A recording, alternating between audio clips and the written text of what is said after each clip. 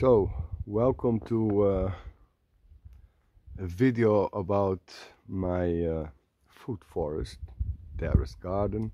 I like to call it my food forest. I only started filming in January this year, so I'm still fighting some of these tools. But also, when I started to build my food forest, I only made pictures. So I wanted to create a video about what I did and where it stands now, because in the end I think I spent around about 6 months working in the garden. So what I did is I decided to make 3 videos. One is from the start in 2020, the autumn, where I planted my first about 40 trees. The second part is about the autumn of 2022, where I basically constructed a lot of terraces on my hill. And the third part is a live video from about 2 weeks ago. Beautiful day, it almost seemed like spring arrived. And that one is like a walk through the current status. After that, if you like this video and you want to follow the development in the future, you can be sure that I will post a video spring, summer and autumn and winter probably again, because I can't wait to see how it's going to develop. Thank you.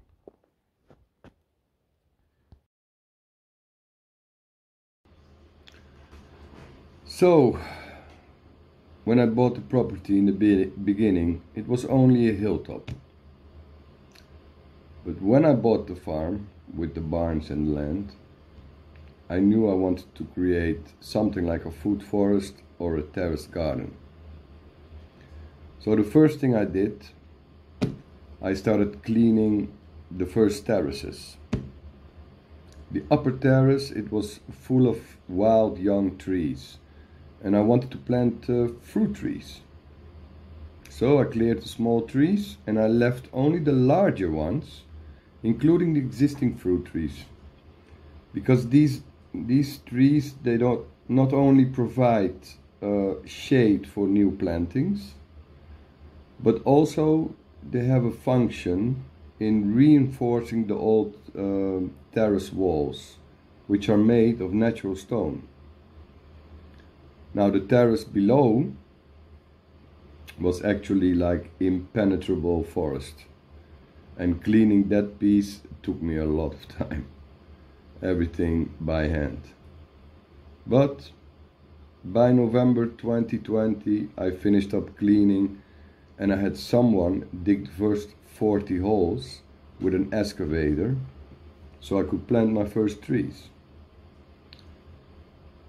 Before planting, I followed all the rules.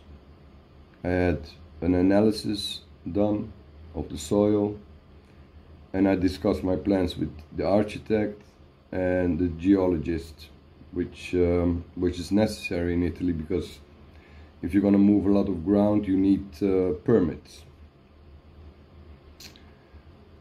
Well, the soil, I think it's mainly limestone, and since it's on the top of a hill, the bottom layer, it's pretty hard. It's almost like rock. If you break it open and you expose it to the elements, it will become soil in time. And back then, when I noticed this, I already envisioned that if I wanted to plant trees, you know, you really need to dig at least 1.5 meters, maybe more, so the roots can grow. Now, if you say this to a permaculture man or woman, they might not agree with you, but I do think that at least once in the initial round you really have to prepare the soil and the earth, otherwise it's no use.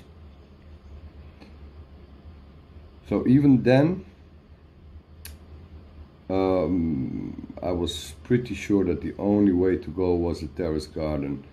And actually people have done this for centuries. And even in these areas you have a lot of terraces, but they tend to be high and made of natural stone, so it's like each terrace can have like 3 to 4 meters height. And since I'm on the hilltop, I want to create smaller terraces. As we all know, the terraces, they collect rainwater, and this allows the rainwater to penetrate deeper into the earth. So without terraces, basically the rainwater is lost. Now my tree friend and close neighbor, he has a small nursery, and he's basically supplying all the trees and plants and bushes, etc. He confided in me that it was excellent soil.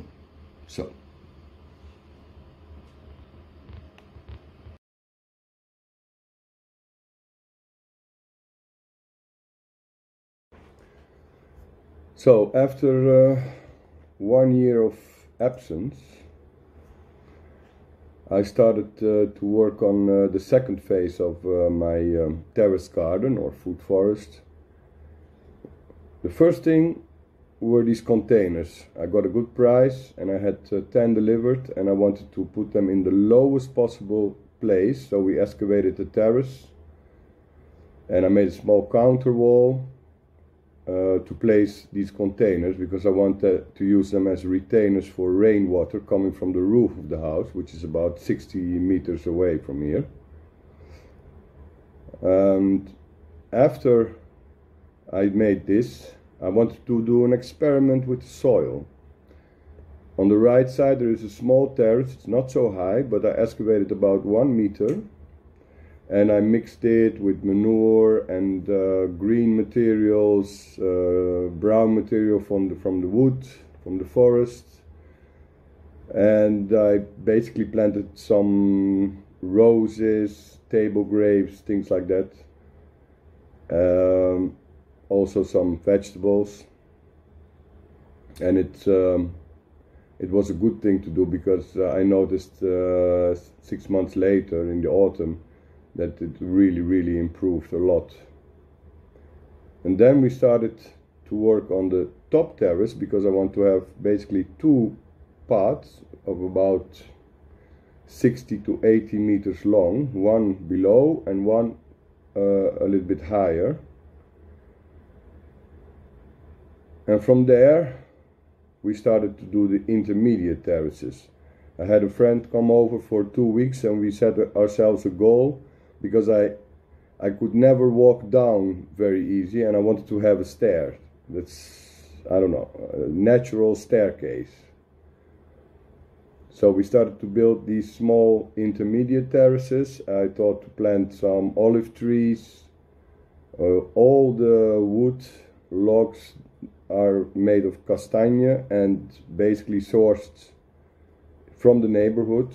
In fact, the hill across the house, they were cutting trees, and when I ran out, I went there to ask them if I could buy some. Paid a little bit more money because they're still green, so they're more, they're heavier, and you pay by weight. The concrete poles, those were sourced from an old vineyard. And I didn't really have any plan, except that I thought, okay, you know, I will put them wherever I can, whenever I build a terrace, and they will always serve a purpose, either for grapes, flower plants, climbing plants, beans, I don't know. Then you see that all the pots were finished with cardboard and wood chips, but I'm not sure if that's going to hold back the the grass and the weeds. Then I made a connection from the old path to the new one.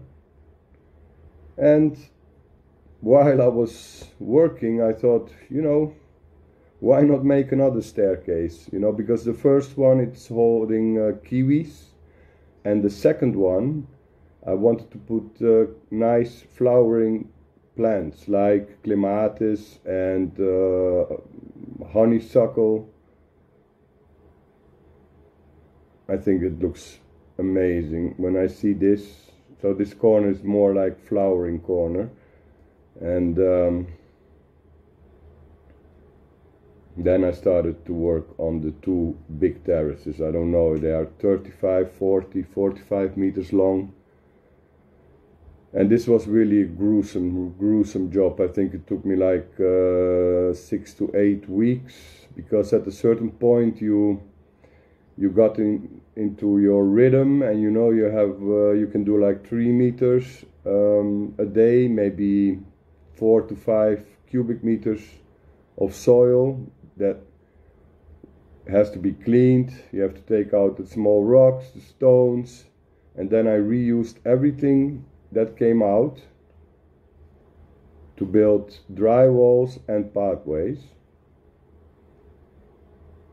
If I look at it now, then I think, whoa, so much work every day, day in, day out. But the result is really nice, I have to say. After a while you are ready and you wait for your trees to be delivered. I had to wait a little bit longer because some of the trees that I wanted were not available, etc., etc. But in the end, it's okay. So this one is the last terrace, and it will only hold olive trees. I do think I planted way too many trees, but alright. For now they can serve as a nursery. I still have to build another couple of terraces so I can replace them. And just like in 2020, really the day after I planted my trees, we had snow. And I think snow, it's fantastic, because you just planted your trees, and this water, it will go into your terrace and it will basically penetrate deep into the earth. And this is my list of trees. It's not everything, but most of them are here. Special notice for the apricots. I'm not sure if no, the peach trees. The peach trees are difficult here.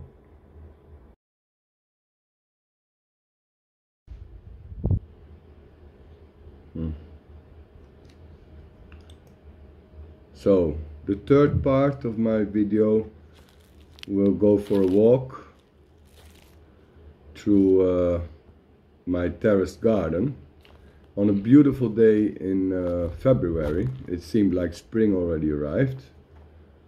It's the upper level where I'm going to put herbs mainly and flowers, and I also planted some olive trees.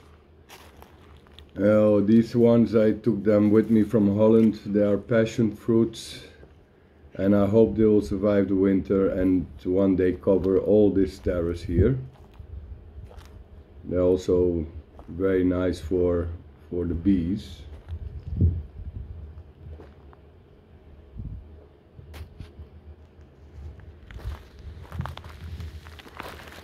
Right, you see now I used all these poles, and here I have some garlic. Actually it's the third year.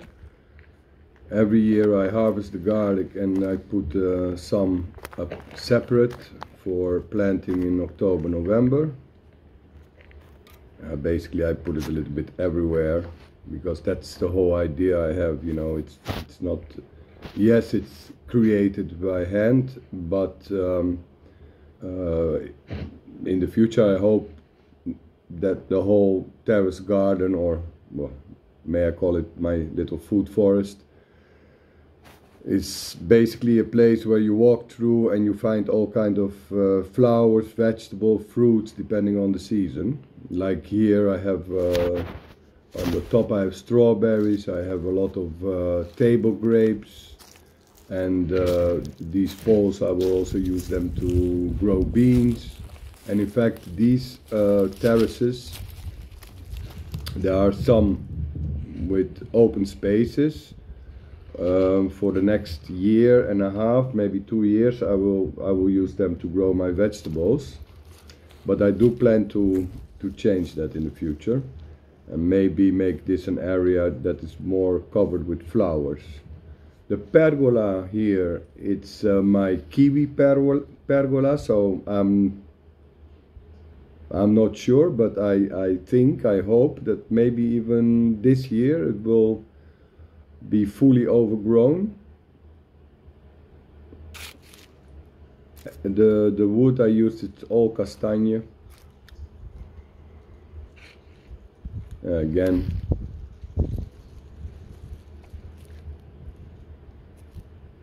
garlic everywhere. I like garlic and I like cooking, so, and there's no bigger satisfaction than using your own garlic. So I have a corner here. This is the second staircase with the pergola, and that will be all covered with flowering plants like clematis and the honeysuckle.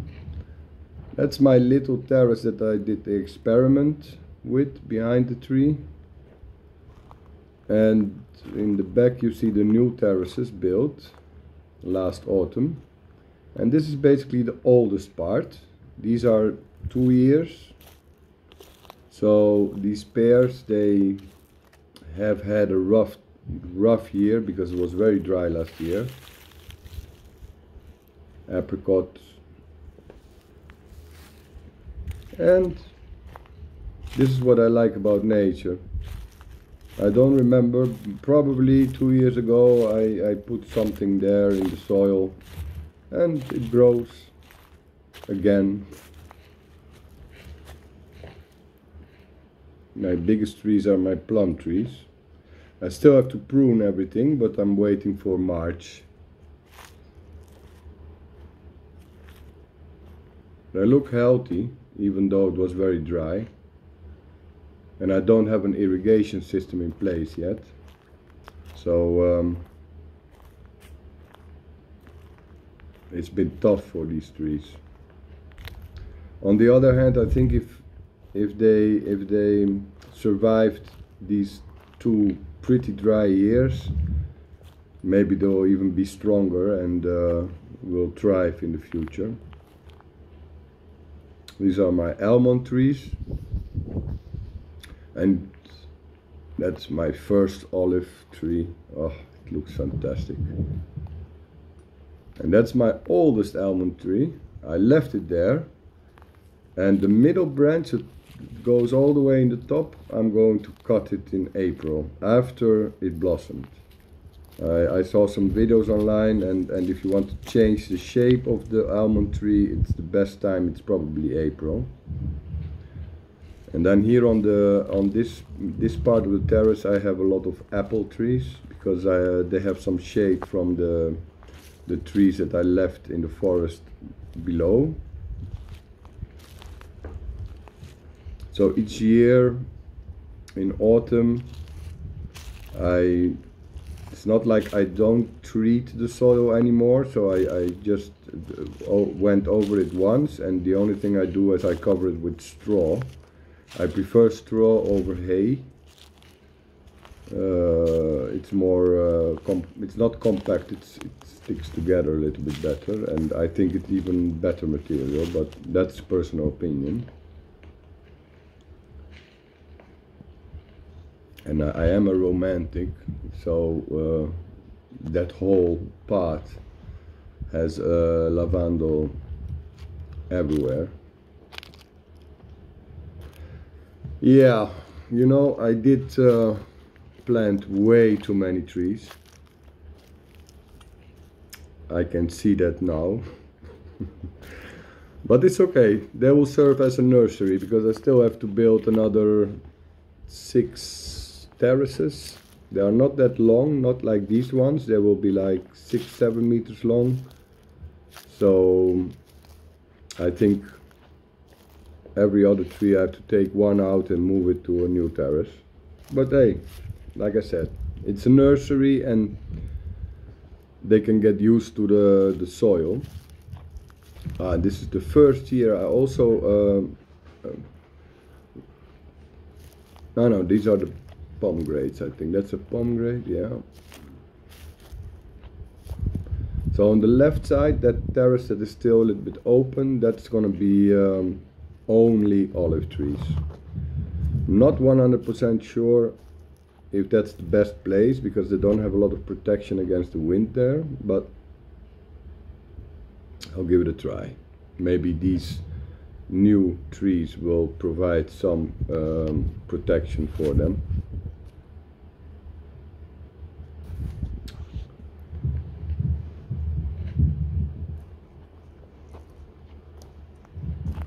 So on the left you see some wooden poles. These are basically my markers, and these are the terraces that I want to still build in the autumn of this year. 1, 2, 3, 4, 5. Yeah, probably 5. The last 2 I won't build any terraces there. In fact, right about here I want to create a nice lake. Not just for rainwater retention, but also, you know, it's a nice element in nature, even if it's handmade or man-made. That's my straw. We are in the countryside, so it's pretty easy to get all this material. It's basically from a guy downstairs. And here on the left, I want to make my third and last natural staircase. So I can walk all the way down here from the property. And this is also a 2-year-old part of my forest garden. And I have to say, some trees they did very well, but some also had a very tough time. No irrigation, dry weather. So I hope they got a little bit tough and maybe they will still grow. The ones that grow really fast and almost everywhere here are the figs. They have lots of production. I didn't expect that, but last year I think each tree produced at least 50 figs. And then I have these 2 pergolas which one day I made by hand, and I thought they would be covered with grapes. Unfortunately the deer, they ate all the leaves, so they didn't do much growing. And this year I protected them, and who knows, maybe they will grow this year.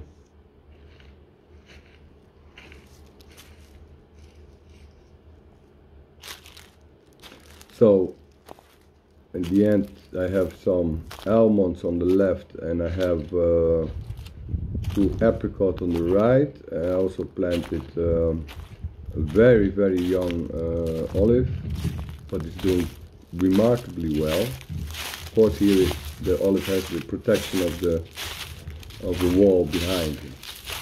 And the rest of the forest, for now, I left it like this. I don't really think I want to change anything here, but I do like the idea of maybe having a chicken coop around here, and something like a staircase, because this one doesn't really work. Wouldn't it be wonderful if you can walk all the way down? And especially if you have a chicken coop, you need a good staircase. You know, if you have to walk all around to get your eggs every day, I'd better not have a chicken coop. And then there is a lower terrace, And this one is pretty wide. It's like 4.5 meters the depth, and it's very long. I started to cut some trees. I wanted to clean it out, but I don't have a lot of time at the moment. So it's a project probably for next year, because this one is also south faced, and this is the place where I would like to have my nursery and a nice greenhouse, which you are allowed to build without any problem in Italy. And also in the back, if I cut those trees, I can have a nice connection to the upper terrace, because the terraces they basically come together at some point. So I will definitely make another video somewhere in spring and summer, autumn, because this is a big part of my project. I really like nature, and I can't wait to see how it's going to develop. These are other terraces, but for now they will be left untouched.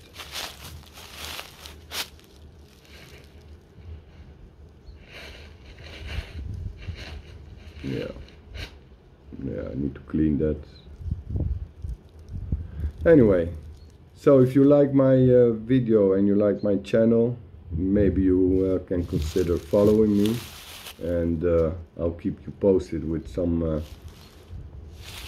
the developments in the future. Thank you very much.